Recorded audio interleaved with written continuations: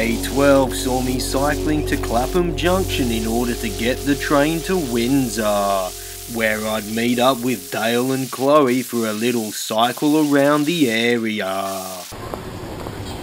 Unfortunately, I'd just missed a train that was going to that destination, so I had to wait another half an hour. I gave Dale a call to let him know that I'd be a little bit later than I'd expected.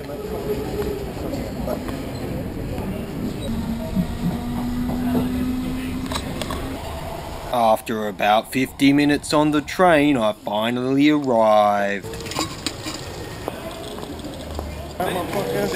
You right? Yeah, good. We cycled to a local bike shop in order for Dale to get his rear tyre fixed. He almost got knocked off by a car on the way.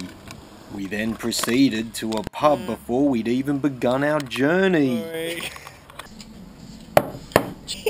After a quick look at the menu, we ordered some food, which will give us the energy for the ride ahead. Should I go to do that too?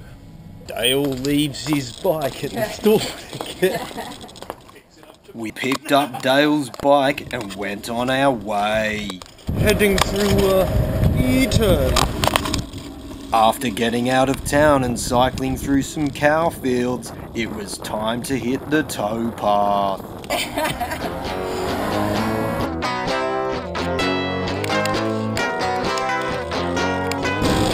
Did you just speed up?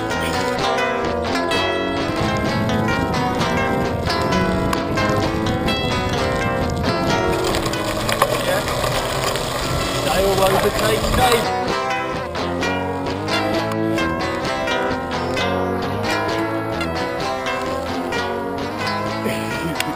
We eventually came to the end of the towpath, then proceeded to pub number 2.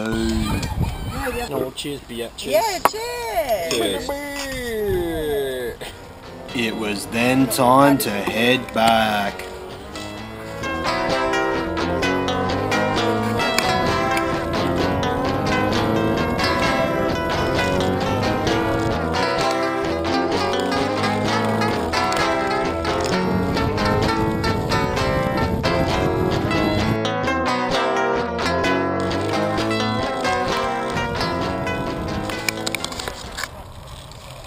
Just cycling back along the towpath after having a beer and catch the rugby when we get back.